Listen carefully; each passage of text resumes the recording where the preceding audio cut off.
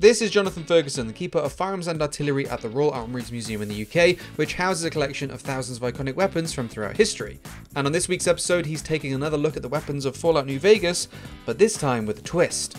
They're all mods. I instinctively want it to look exactly like it did in the movie. This is a problem. This is my problem, not the mod's problem. But I do understand and appreciate why you would make it fit, because a pulse rifle in Fallout makes no sense. If you want to see more of Jonathan reacting to Fallout guns, make sure to subscribe, as we've got 3 videos on Bethesda's iconic franchise. And if you'd like to help out the Royal Armouries Museum and continue to support Jonathan's work, check out the links in the description of this video. Right, over to Jonathan.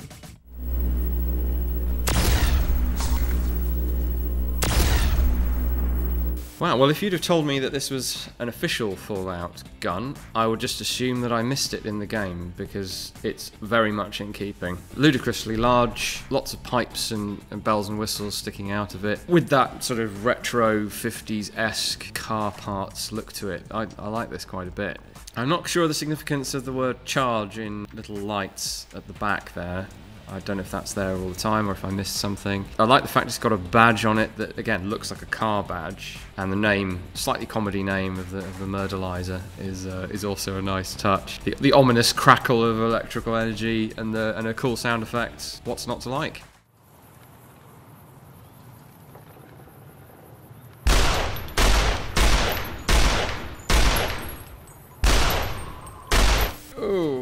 Now this one's a little bit more cursed, I think it's fair to say. No offense to the creator of it, but I suspect they would agree with me. Now this is the Browning high power, which is in the base game, and everything else I think is additional. It has a wooden buttstock. Now the Browning HP 1935, GP 1935 did have the ability to fit a shoulder stock to it. You know, so far so good. Extended magazine. If you watch footage or see pictures of the Iranian embassy siege in 1980 with the SAS, they had Browning high powers with, I believe it was a 25 round extended magazine sticking out of them. That's not a new thing for the high power either, and it's a very common thing available for pistols across the board today. The muzzle compensator, getting maybe a bit more exotic.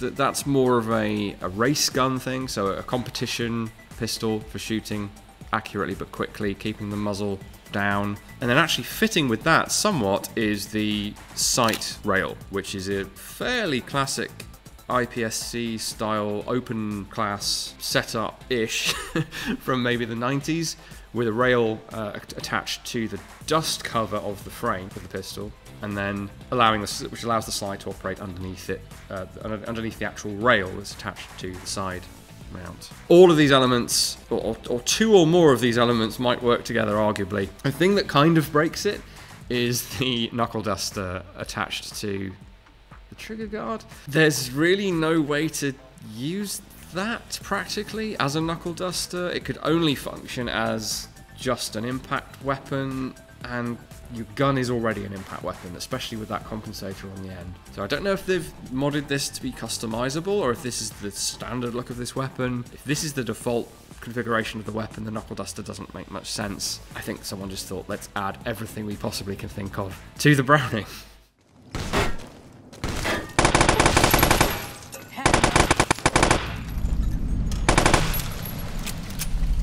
Some of you will know or remember that I do really like the MP5 as a classic modern firearm. Now within the limitations of this game's graphics, this is a solid effort. It does seem to be missing the ejection port, and therefore the visible bolt inside the weapon, which we should be able to see on the right hand side. The overall type is of course the MP5K, and it's looking good. The front grip doesn't look quite right from memory. I didn't grab one to refer to today, but the stop at the front of the front grip the proportions don't look quite right. I think they're working within some strict polygon limitations here, and I think they've done a good job. And there is some weathering on the edges. Now it looks like there's weathering on the edges of the trigger mechanism housing, which is not correct, but they may have been referencing the Hollywood converted MP5, such as we see in Die Hard, which uses the HK94 civilian version of the MP5 from back in the 80s, with the barrel cut down and a few other components changed around.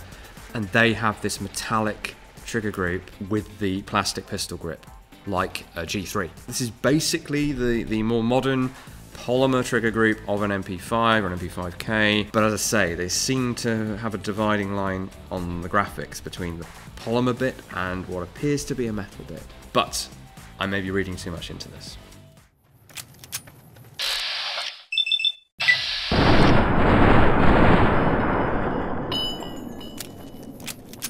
So this submachine gun, although it's being used as a machine pistol here, really, folding stock, I very much doubt there's the mechanic to let you unfold that. But it is a submachine gun on the face of it. This is the Walther MPL. Aesthetically, it fits the wasteland, I think. In terms of rarity, in our reality at least, you're not going to find Walther MPLs lying around, I don't think. Okay, so on the manufacturer's name issue, the in-game name is the Walther Vault Tec SMG. So actually, this apparently is made by the same company as it was in our reality. It's just that Vault Tec have sponsored it, or it's a particular variant that they adopted as a standard armament. Of course, they didn't in the base game, but let's pretend that they did. But speaking of sponsorship, Nuka-Cola sponsorship. There's a sort of medallion in the left side of the trigger mechanism, or the grip frame, and there's another Nuka-Cola kind of what looks dangerously like a charm attached to the front left. And the only place this thing lets itself down, really, sorry guys, is the random stuff wrapped around the grip syndrome. This is just a video game thing that constantly is done. I get why, but it's not necessary. If you're going to do this, make it necessary. So have the grips missing, or have them visibly damaged. Maybe the screws have fallen out and you're holding on the grip panels with a piece of whatever that is. Not everything you design has to have a function, but for nerds like me, we get excited when it does.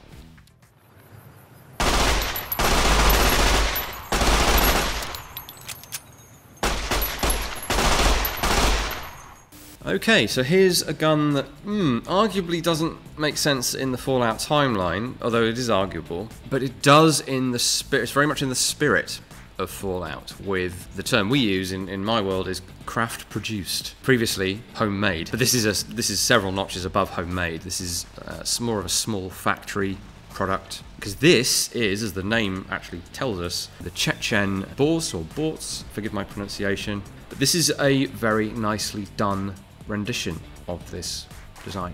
Lots of detail, the knurling on the barrel nut and on the end cap. I wouldn't expect to see that. I'd have thought that would get fudged into some lines or some dots or something, but lots of detail, including the wear. There's attention to detail in terms of how the different parts are made. So turned bits of steel versus sheet box section steel. The wood looks like it could be wood. Knowing how old this game is and what the limitations, or having an idea of what the limitations are in modding this, I'm really impressed with this one in particular.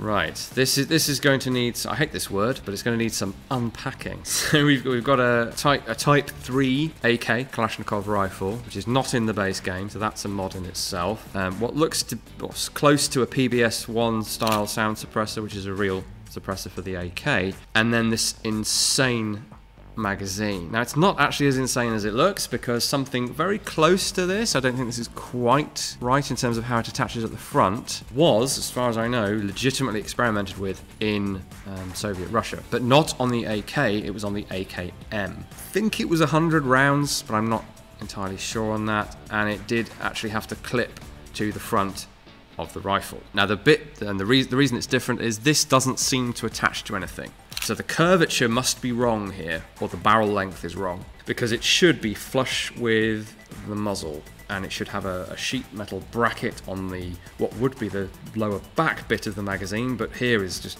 all back to front and upside down, and that would fit over the muzzle. I'm not even sure how it was attached to the weapon.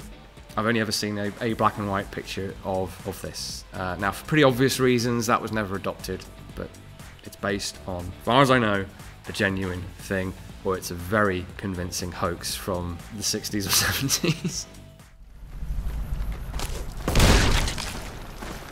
What was that?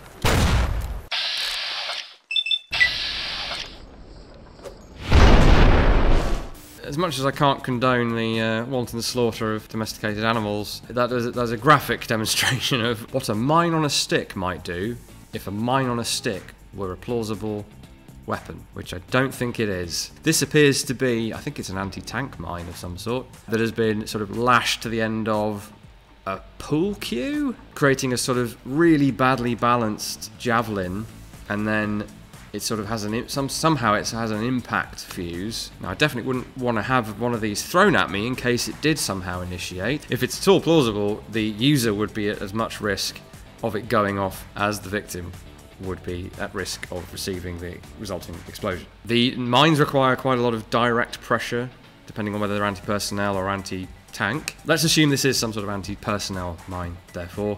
I mean, the way it's sort of lashed on is pretty questionable. You'd probably set it off in the course of creating it? I don't know. And then you'd have to sort of try and hit the target square on to actually get it to reliably, or at all, go off. It's a fun idea, is maybe the wrong phrase. I can't help thinking about how you'd really do it. But yeah, not really recommended.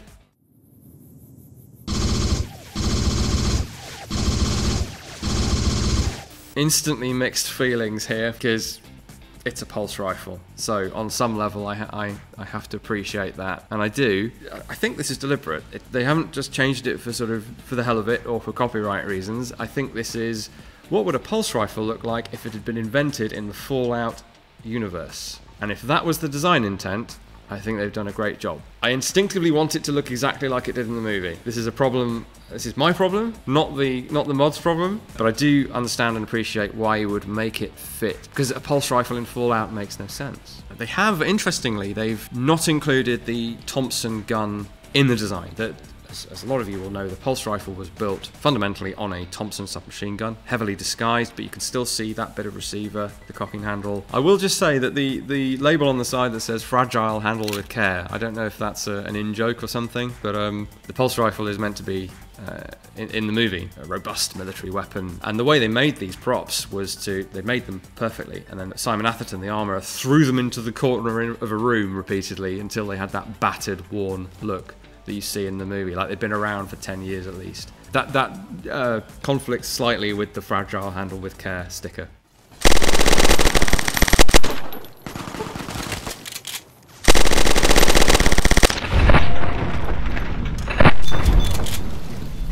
I must admit, my initial reaction to this was yikes, and that's because I saw the bolt, rather like the infamous trailer for a recent Call of Duty game. The bolt actually clips straight out of the back of the gun, although in that case they designed it to look like it should come out of the gun. Here it seems to be, maybe this is a work in progress, I don't know, but it clearly should not be coming out of the back of the gun. If it did, there'd be a big hole, and then we wouldn't see the, actually PPSh shaped. Well, this is the top cover latch, actually. That's there on the model, and we wouldn't see that. There'd be a gaping hole. Now, I think this is meant to be a homemade take on the Papisha, so I can't be too critical of it. I don't think you would bother to shape, if you were making a gun from scratch, you would not try to replicate slavishly the stamped steel construction of the body of this gun.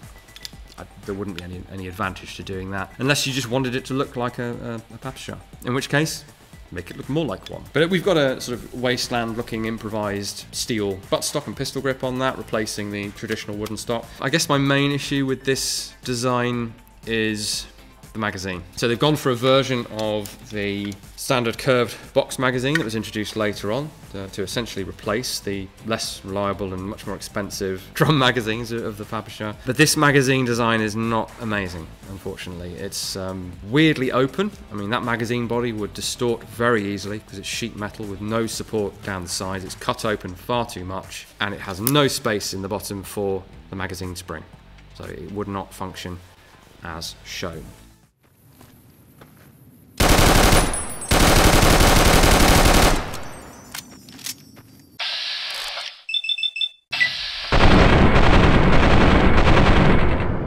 There's a lot been said about the SA-80, L85A2 in this particular form.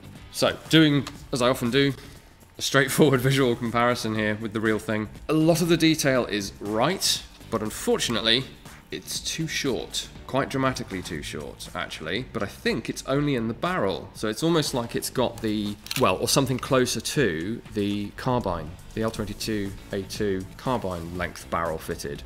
Although it's probably not a match for that either. So the flash suppressor should not start at the front of the rail system. As you can see, there's a good 2.5, slightly more than that, inches of barrel before you get to that, because the SA-80 has always had a full length 20-inch M16 length barrel in a short overall package, which was really the main thing about the SA-80. Right, now this is a game engine problem, but when the player cocks the weapon, he does so up here, as though there's a cocking handle or a charging handle up at the front of the gun. There is not, of course. One of the sort of ergonomic quirks of the SA-80 is that you have to flip the gun over and cock it with your left hand over the gun. The game clearly doesn't permit anything like the proper drills for this rifle, and so they've had to fudge the reload. They have at least done it on the right hand side of the gun, which is where it should happen, and it happens very quickly, so it's barely noticeable, especially in first person.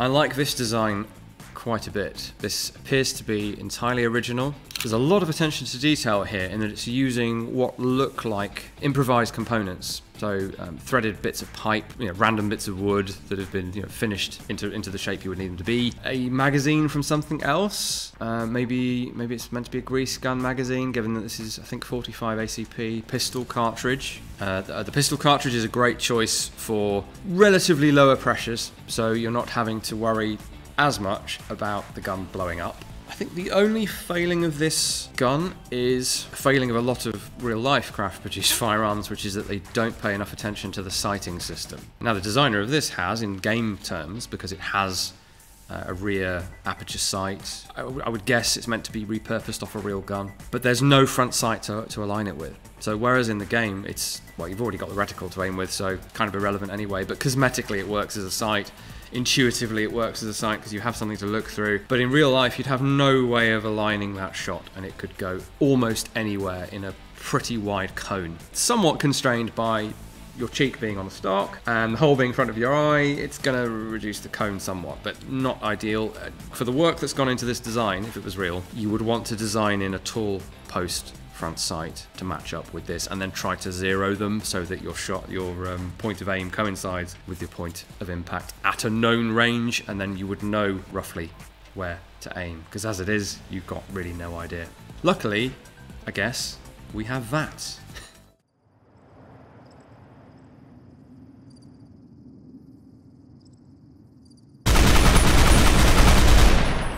I think there's a movie where The Rock fires a Browning M2 50 cal from the hip. Suffice to say, that is not plausible in real life. Well, it is. If you're the size of The Rock, you can physically do it, but only with blanks. The recoil generated by actual 50 BMG rounds is, like, even he cannot keep that thing on target for more than one shot. I would suggest, please don't fight me, The Rock. I have some issues as well with, the feed mechanism is essentially, or feed arrangements are basically as they would be if this was mounted. In fact, the recoil, or lack of, is basically as though this was mounted to a fixed pedestal mount, and therefore all the recoil forces are going down through the pedestal into the floor of a vehicle, and therefore the gun wouldn't move. The firing mechanism, they have put a pistol, like a sort of vertical pistol grip, on top of the top plate of the gun. That's fine in terms of that's not the top cover that lifts up, because you wouldn't want it on that. It's on the actual fixed top plate of the gun. It's in the way of the sights, but you can't use the sights anyway. The problem is how that would interface with the actual firing mechanism. You would have to create a linkage, a hole in the top of the top plate, and some sort of linkage to reach the actual trigger mechanism. Trying to work out how this would work in real life is a fool's errand, because it can't be done.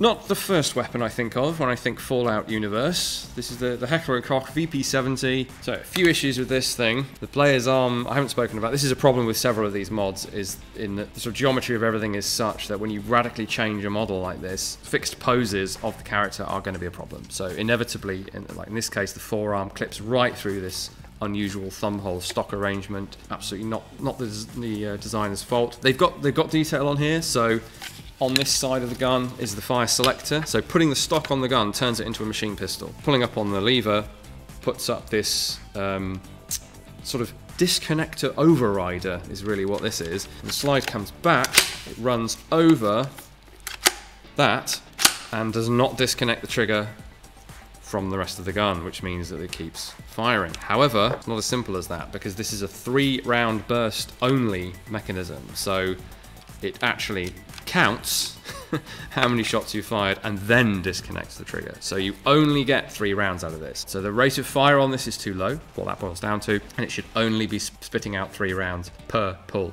of the trigger.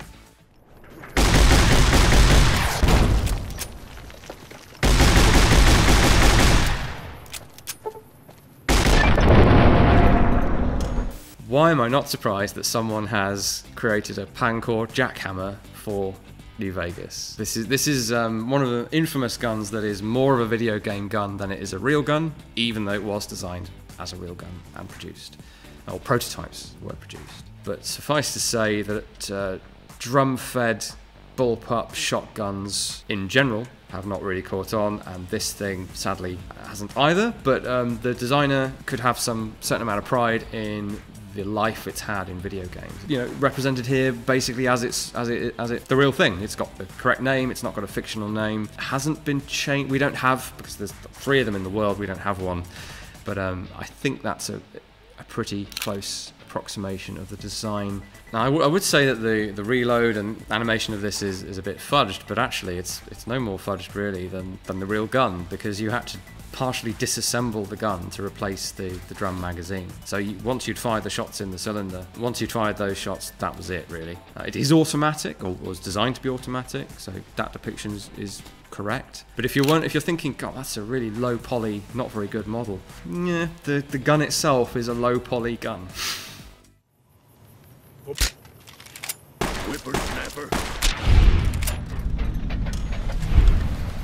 Now I think this one has to just be a bit of fun. I believe there is one gameplay mechanic where this would play a role, in that if you have essentially a concealed weapon and you go into something like a casino, you get to keep that weapon, whereas you would have to hand in your conventional weapons. So presumably what it was invented to allow, which is a nice bit of creativity. From memory, there's at least one attempt at a spy camera with a gun built into it. It's not something we have in our collection, but I believe that was tried at least once in the Cold War period. Perhaps that's where they got this from, or at least the idea for this.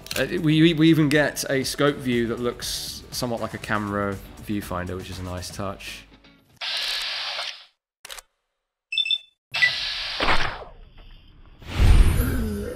If you'd like to support our work here at the Royal Armouries Museum, we have the link in the description for how to do that. Otherwise, check out our various social media platforms, our YouTube channel, which I'm fairly heavily featured on, if you like that sort of thing. Failing that, I'll see you again next time. Thanks again, guys.